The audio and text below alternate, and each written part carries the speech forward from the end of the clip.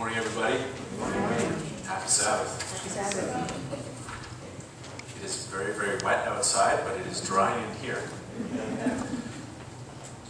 Let's bow our heads for a word of prayer.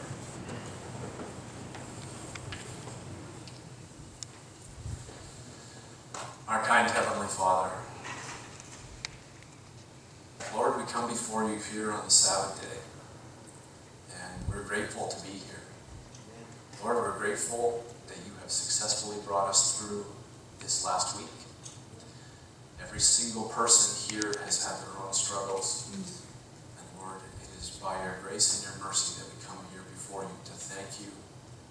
And Lord, to ask forgiveness for our sins and cleansing from unrighteousness, and grace and strength to help in time of need for this coming week.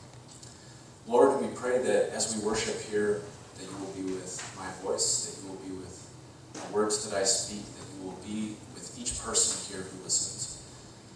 Lord, that you would give them a message personally of peace. In Jesus' name. So this morning, I'm here and I'm going to tell you a story. This is a true story. I think people who speak from the pulpit should probably only tell true stories, probably most of the time. But just for clarity, so that you know that this has its origins in reality. Back in 1944, there was a man by the name of Hiro Onoda. And Hiro Onoda was a youth. He was 18 years of age.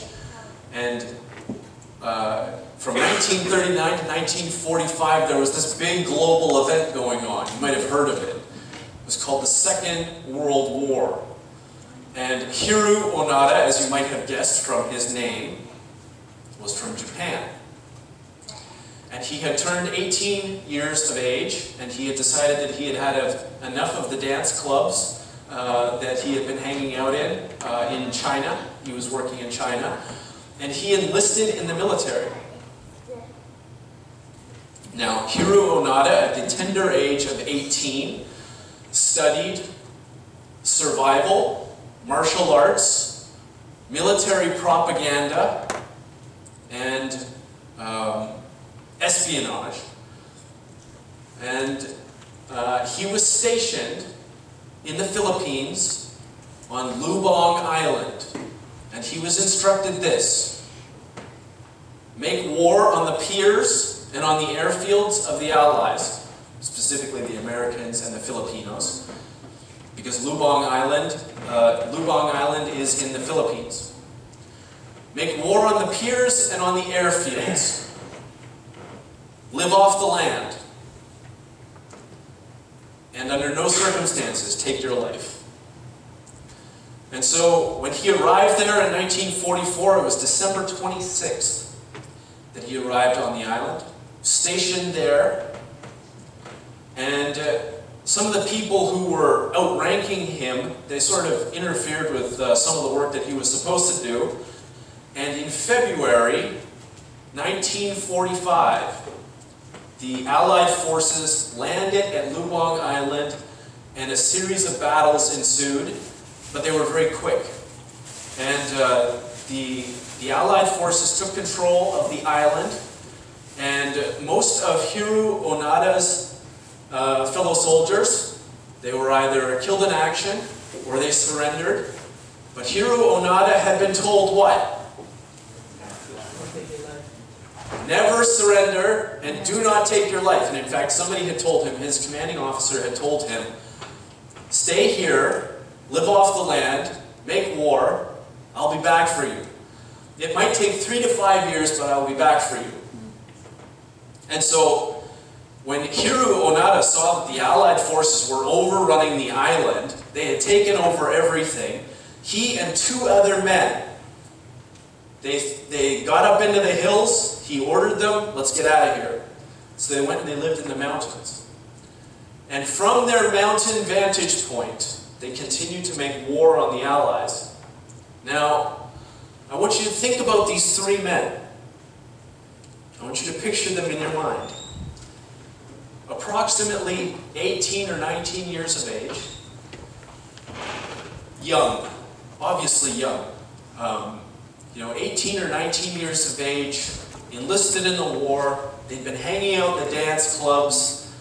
Now they're soldiers in uniform on the island, and now they're living up in the mountains, the three of them. And there's a war going down. The planes are landing on the airstrip, and the boats are coming to the pier. And these three guys are up there, and at nighttime they would come down, and they would make war on the Allies. And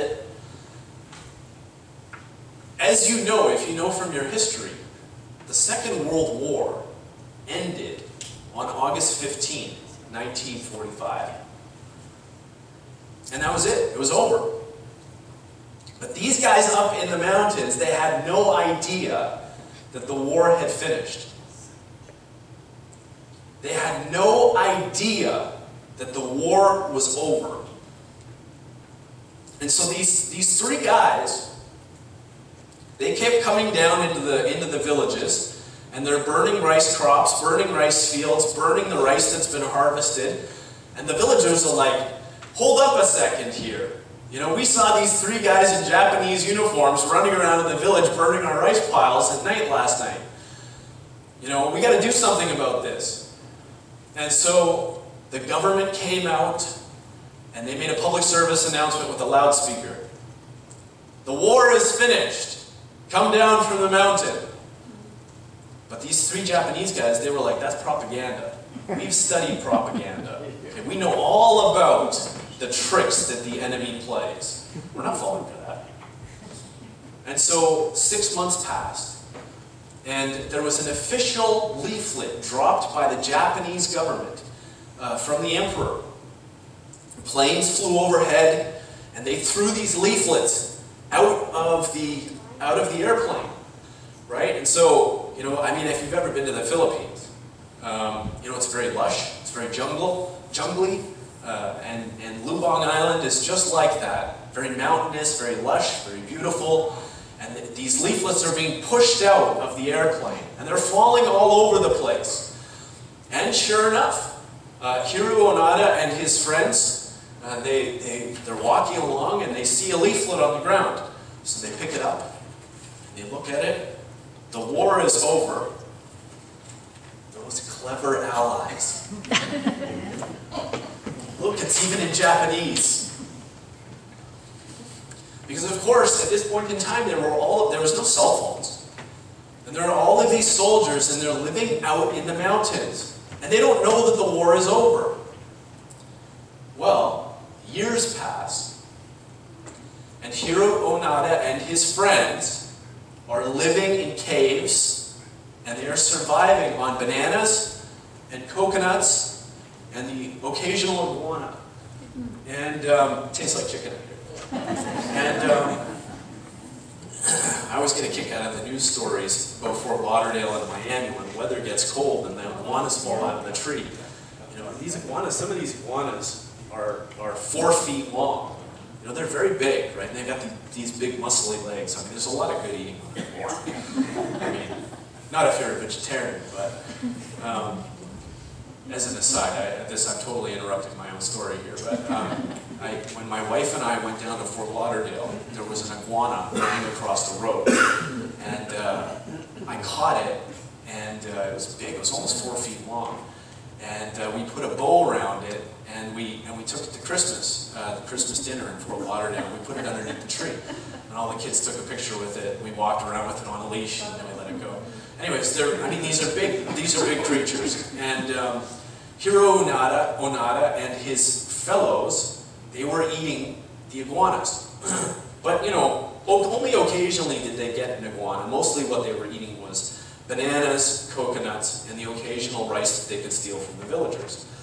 And the villagers were upset because you have these 3 guys coming down at nighttime, burning the rice fields. And so the villagers, they called the police force. And, they decided they were going to do a search mission for these guys, but really they wanted to shoot them. And so the police would go up into the hills and And Hiro Onada and his two buddies, they would have these fights with the police. And one day, one of his buddies was wounded in the leg. And so Hiro Onada took him back into the cave, and he nursed him back to health so that he could continue making war on the Allies. And this situation continued with the three of them till 1952, whereupon one of them was shot and killed, and there was only two left. Now you would think that this might confirm that the war is over, the fact that they had gone this long. But they had been told by the Imperial Army of Japan that the war would take 100 years to win. And they had been told that no Japanese person would ever surrender. It would never happen. And so these now two men continued to make war on the Allies until 1970. 1970. Whereupon one of them was in a fight with the police, the Filipino police. I mean, you think of this as the longest war in history. Okay, they started in 1944. Now we're in 1970, and they are still fighting the police. Right? And they think it's the Allied armies. They think it's the Americans and the Filipino forces, the army. One of them was shot and killed, and so then it only left Hiro Onada. And Hiro Onada had been the subject of several government initiatives. Obviously, when we think about who he was a fiercely loyal soldier. He had been loyal to the Japanese government for all of these years. He had been loyal to the war effort. He had lived in rocks and caves. He had been living in difficult circumstances, so he was fiercely loyal, fiercely principled, willing to endure hardship, okay? And he had been schooled in propaganda. And so the Japanese government, they kept hearing stories that these guys were out there on the island. And so they did another initiative. They did another leaflet drop, but this time they personalized it. Okay? So I want you to think about this. You think about this man. He's in the jungle. Okay? He's making war on the Allies. He's always looking. There's somebody always out to get me. There's an unseen enemy and there's a seen enemy, and I'm watching everywhere. One day he's walking through the jungle and he picks up a package, and inside it says, Hiro Onada, the war is over. It's finished. It's over. And there's a picture of his family.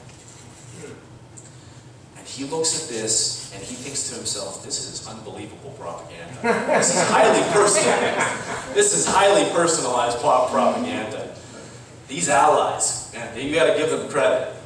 The police just shot your buddy, right? So we know the war is not finished. So he doesn't come down. 1972 comes. And this guy by the name of Nokio Suzuki. Nokio Suzuki is he's a student at the university, but he's taking some time off and he's going to go traveling. And so he's traveling around the world, and he gets back to the Philippines. And he tells his friends, he says, I'm looking for three things on this planet I want to see. He said, I want to see Hiro Onada, a panda, and the abominable snowman. In that order. And so he got to Lubang Island, and he went out into the hills. It was all by himself. He's living in a tent. Hiro Onada is out there. He's living in a cave. And as miracles would have it, after 4 days of Suzuki out there in the mountains in a tent, he met Hiro Onada. And so the two of them met. The man who had been out there at war with the Allies for 30 years now, and Suzuki, who was looking for him. And wouldn't you know it, they become friends. And they're sitting around the campfire, and Suzuki says to him, you know, the war is over. And Onada says, I was told here by my superior officer that he would be back here to get me. I cannot surrender. I am at war. Nobody has told me not to make war. As far as I'm concerned, the war is on. I don't know if you're telling the truth. So they took a picture together, and Suzuki went back to Japan. And he showed the picture to the Japanese government, and he said, I met this guy. He's out there living in his fatigues from 30 years ago in the mountains, making war on the Allies. He's still going down and stealing rice and stuff like that. And so the Japanese government went and they found his original officer who had told him, who had stationed him, who had told him to live off the land, who had told him to never surrender and never take your own life. They found this guy. He had long since surrendered and he was a bookseller. And they get this guy and they fly him back over to Lubang Island. And finally, after 30 years, Hiro Onada and his commanding officer met. And his commanding officer said, it's time to surrender. The war is finished. And so, it was arranged for Hiro Onada to meet the Filipino president, Marcos, and he handed him his sword. He had a samurai sword, he had a machine gun, he had 500 rounds of ammunition, and he had a bunch of live grenades.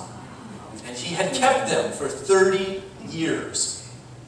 And when he handed his sword over to the emperor, or over to the president of the Philippines, he handed his sword to the president of the Philippines, he wept uncontrollably. Now, just think about what it would be like. Like, consider this man. I'm wondering here. You'll get back here. I can go back over here. Think about this man. He's up in the mountains. He is at war for 30 years. How stressful do you think that is, to be at war? When he was examined afterwards by physicians, the doctors said that he was like a wild animal. They said, well, his eyes. He was a very dignified, reserved, and professional individual. Very detail-oriented, very meticulous, very polite. But his eyes, they said, were the eyes of a wild animal. They moved everywhere constantly, right? Picking up the details of everything. And that's the way that he had lived for 30 years. He was being hunted. So, in his mind, and he was making war in his mind. Think about how stressful that is, but think about how stressful it would be, or what a relief it would be, by contrast, to find out that your war against another person was in a conflict that was finished 30 years ago, or 29 years ago. Imagine what the relief would be like to find out that what you had been doing, you were engaged in a war, in a battle that wasn't even going on. You didn't even have an enemy anymore. Now, I want you to think about this as well. Every time he went down to make war on the villagers, and he burned a rice field, or he stole a cow. I mean, I probably didn't steal very many cows, but, you know, every time he stole a chicken, maybe, you know, or he stole some rice, he was expecting what? Reciprocity. Yeah. He was expecting reciprocity. He was expecting revenge. And the reason is because he was engaged in a war with an enemy. He did not know that the enemy was not at war with him. Interestingly enough, when they found him and he had surrendered and he was evaluated, they said, this is just an aside, they said that he was one of the healthiest 52-year-olds in Japan. They said he had been living off of coconuts and bananas was in very fine condition. And they said that his mind was more healthy than the people who were living in society and the pollution and all of the excitement of modern day society. Just an interesting aside.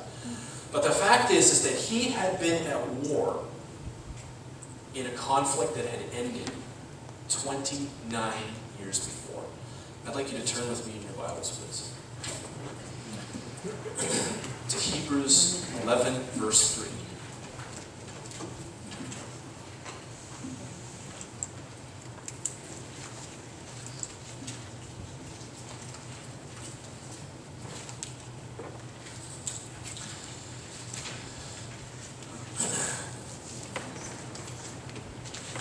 Pardon me, I can't read my own writing. Hebrews 1, verse 3. Hebrews chapter 1, verse 3.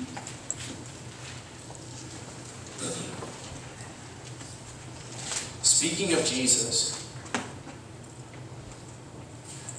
start from verse 1 perhaps, just for continuity. God, who at sundry times and in different manners spoke in times past unto the fathers by the prophets, has in these last days spoken unto us by his Son, whom he has appointed heir of all things, by whom also he made the worlds, who being the brightness of his glory and the express image of his person, and upholding all things by the word of his power, when he had by himself purged our sins, sat down on the right hand of the majesty on high. The Bible says that Jesus Christ, in his person, himself, purged our sins. And so, the question that I want to ask you here this morning is, how many of you are engaged in a war that no longer exists? How many of you here are thinking that you are an enemy of God in a conflict which is over? According to the Word, Jesus himself has purged our sins. He has taken our sins. The word purged means clean, cleansed, gotten rid of. He has himself done that and sat down at the right hand of the majesty on high. So, Jesus didn't just take upon himself the sins of the world in an abstract corporate sense. Jesus took upon himself your sins personally. Amen. I want you to think about those leaflets that are dropped on Hiro Onada that he figured were propaganda. This is not propaganda, folks. Okay? The war actually is finished. Okay? Jesus has said, when all things were accomplished, the book of John says, the scripture reading that was read, when all things were accomplished, he himself, with his arms outstretched, embracing the entire world, said, "It is finished." And so it's not me telling you that the war is over. It's Jesus telling you that the war is over. Jesus personally is telling you today, this morning, the war is over. It is finished. Okay? And so, how many of you think that you are engaged in a conflict with somebody who is not in a conflict with you? If you turn with me in your Bibles to Colossians chapter 1. Colossians chapter 1. We'll read something really interesting. Colossians chapter 1 verses, there's so much in Colossians chapter 1. It's one of my favorite chapters in the Bible. But Colossians chapter 1 verses 17 to 23. We're going to read something interesting here. And break it down. And he is before all things, and by him all things consist. I'm picking this up mid-chapter here for the sake of time. This is speaking of Christ. By him all things consist. He is the head of the body, the church, who is the beginning, the firstborn from the dead, that in all things he might have the preeminence. For it pleased the Father that in him should all fullness dwell. Who is him? This is speaking of Jesus. In him should all fullness dwell. And having made peace through the blood of his cross. Okay? We heard about Zacchaeus. We heard about Zacchaeus. Zacchaeus was a wee little man was he. He climbed up into a sycamore tree for the Lord he wanted to see. It was from the vantage point of the tree that he saw the Savior. It was from the vantage point of that tree that he got a correct look at who God was. And it is from the vantage point of the cross that we get a look at who God is. Yeah. What does this say here? It says in verse 20, verse 19, it pleased the Father that in him should all fullness dwell, and having made peace through the blood of his cross. It says that he has made peace with the blood of his cross. That the peace is made. Interestingly enough, when Jesus spread his arms forth and said, "It is finished," the word finished in Greek does not just mean presently finished. It means it was finished before, it is finished today, it will forever be finished. And so, the peace has been made by the blood of the cross. I want you to think about Hiro Onada. Hiro Onada did not know that there had been peace between the Emperor of Japan and the Allies 29 years before. That peace was something that already existed, and he was alone fighting in a war that did not exist. Now let's continue reading in Colossians chapter 19. In Colossians chapter 1. Having made peace through the blood of his cross, by him to reconcile all things unto himself. By him, I say, whether they be things in earth or things in heaven, and you that were sometimes alienated and enemies, don't miss this, in your mind by wicked works, yet now has he reconciled in the body of his flesh through death.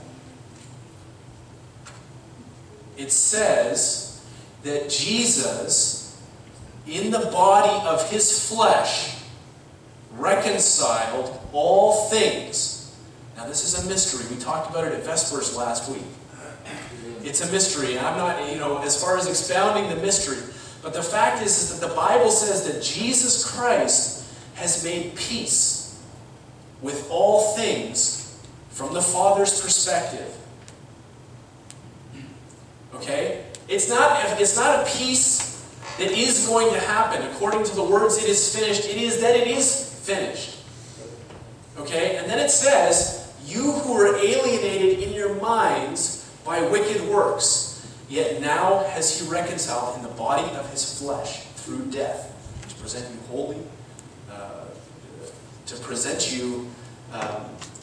present you holy and unblameable and unreprovable in his sight, if you continue in the faith grounded and settled, and be not moved away from the hope of the gospel, which you have heard. And so, you think about Hiro Onada, speaking of wicked works, being alienated in your minds by wicked works. What does wicked works do to your perspective about other people? If I steal something from somebody else, it makes that person an enemy in my mind, even if that person hasn't wronged me. Even if that person doesn't know that I stole anything. What does it do when you do a wicked work against somebody? It makes you think that there is reciprocity. It makes you think that you are going to have vengeance against you. It makes you think that you deserve punishment. When you are alienated in your wicked works, by your wicked works, in your mind, the verse says, the alienation is in your mind, yet now has he reconciled. And so, the perspective that I want to share with you today is that God is not at war with you. He is not at war with you. Amen. He has made peace through the blood of his cross with humanity. Yes. And he has given us the word of reconciliation. The word of reconciliation is the same word that was on those pamphlets that were dropped to Hiro Onada that he did not believe. and that is that the war is over. Jesus himself has said, it is finished. It is finished. This time since that point in time is for people to